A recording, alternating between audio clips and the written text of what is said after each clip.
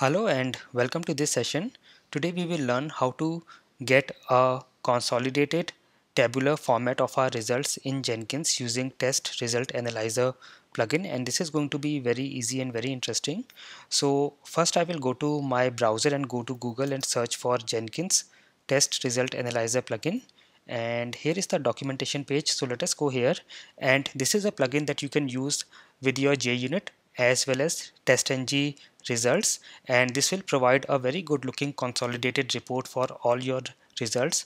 So if I go to the documentation page, you can see it says a plugin that shows history of test execution results in tabular format, and you can use this with your JUnit as well as with your TestNG results. And here is how this will look like. So you will get a very good looking consolidated tabular format with results for all your builds here, and then you can also click and go into the details from here, and then you can also get some graphs here. So these are the graphs that you will get, and then pie charts like this.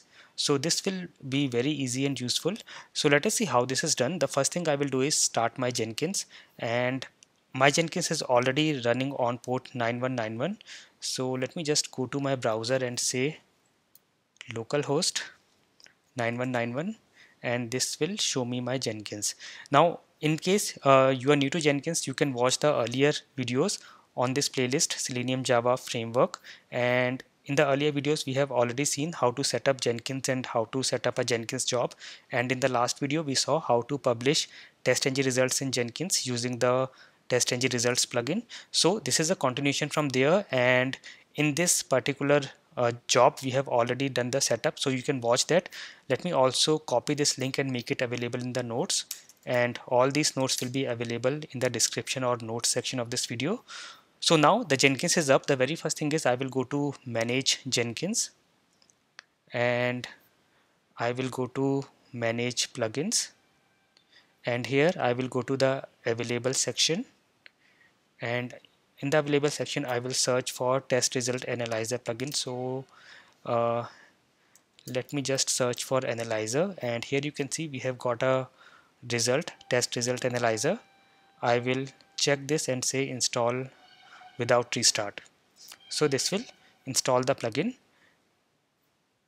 and you can see the plugin is installed. Now if you already have a job where you are getting your JUnit or TestNG results, then you do not have to do any extra setup. For example, in this job Selenium test 1 that we created in the last session, you can see in this job I have already added the TestNG results. So if I go to configure, I will just show you, and I go to post build actions. You can see in the post build actions I am publishing the TestNG results, and because of that I can now directly get the option for test result analyzer. So if I go to the job, you can see I am already getting this option, test results analyzer. So you just have to get the plugin, and then you should have either TestNG results or JUnit results in your job. And if I now click here test results analyzer, you can see we have got this tabular format, and I can also click here to go to the details. I can go to the past field and all the details. So you can see this is the build numbers here. So we have 4 builds, so you can see the build number here, and then for every build all the status. So as of now everything is passed. So you can also go to the details here like this. So you can go to the details like this, and then you can also go to the details of every step and every test here. And if I go back to the project and go to test results analyzer and go down, you can see the graphs, and then you can also see the pie chart. So this shows skipped and passed, there is no failure as of now, and then all these formats you can see. I can also just select, if I don't want to see the pass I can click here, it will not show the pass, and like this I can also filter.